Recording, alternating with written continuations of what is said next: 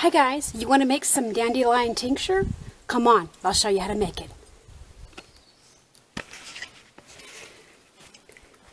Gotta pick the dandelions.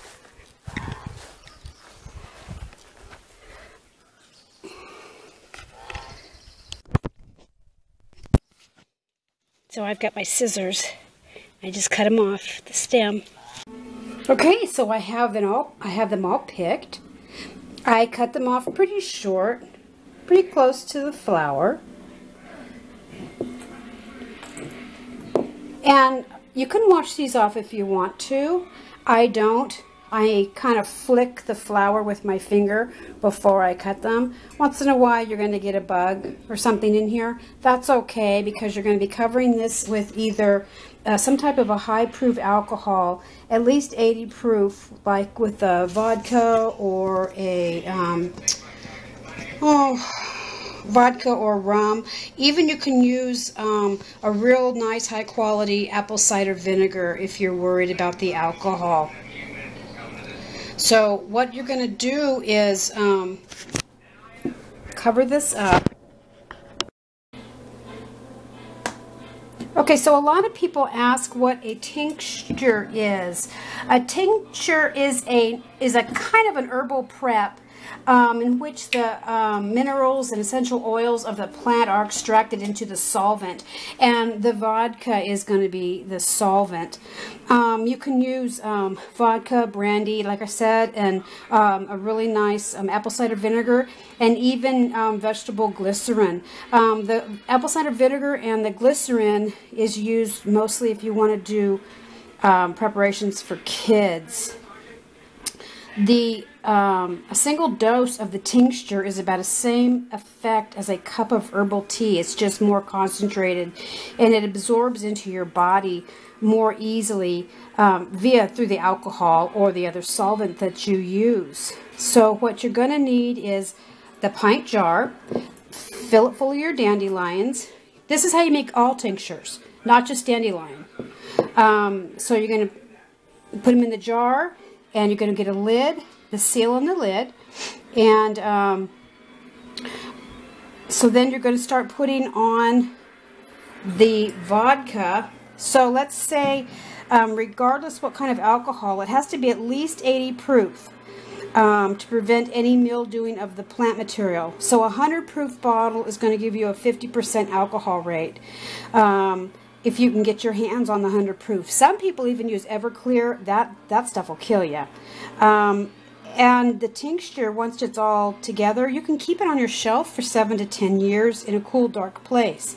Some people chop up the flowers or put them in their pestle, hit them with a pestle mortar and smash them up a little bit. I don't. I just let it sit in there.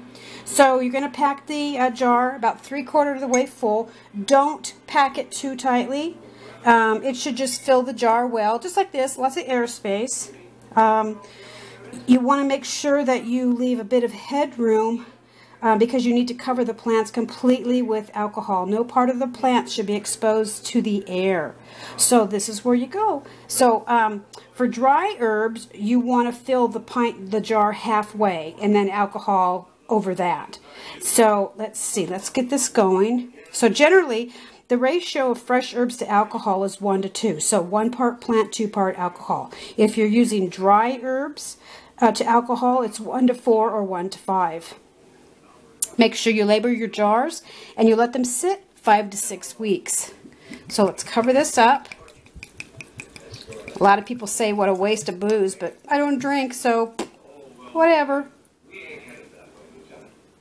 So you want to make sure it's covered. Like I said, no part of the plant. Let me get a spoon here.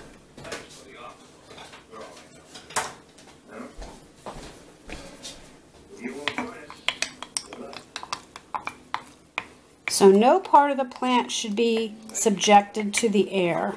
It all has to be contained in the alcohol. There we go. And if you want to stir it up a little bit, you can. So during the first week, you're going to keep the jar in a cool dark place. And then during the first week, you're going to give the jar a little shake every day to move the alcohol around, make sure you get all the plants. And then after that, you just let it sit in the cupboard for 5 to 6 weeks. So, there we go. And this is how you make a tincture. So let me get my pen. So I'm going to put the date on.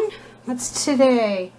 Today is the 26th, so I'm going to put 4/26/18. Dandelion. There you go. And that's it. And then after it's gone, the 5 or 6 weeks, then you strain it and you twist the cheesecloth to get all the juice out. And what you have left, you get rid of the flowers. I always give them to my chickens. And then what you have left is pure, beautiful tincture. And that's what you can use to make your salves and your hand creams and balms and stuff. So this video today was just learning how to make dandelion tincture. Got any questions? Shoot me an email. Have a cool day.